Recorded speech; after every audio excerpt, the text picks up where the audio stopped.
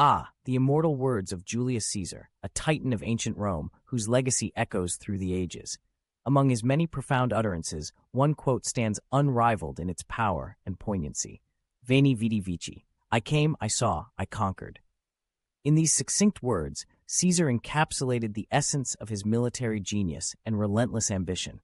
Yet beyond its literal meaning lies a deeper truth, a testament to Caesar's unwavering confidence and determination. But let us not forget the irony inherent in Caesar's words. For in proclaiming his conquests so boldly, he unwittingly sealed his own fate. Like the mighty Gauls he subdued, Caesar too fell victim to the inexorable march of history, his life cut short by the daggers of betrayal. So, as we ponder the legacy of Julius Caesar and his famous words, let us remember that even the greatest conquerors are but mortal men, subject to the whims of fate and the caprices of fortune.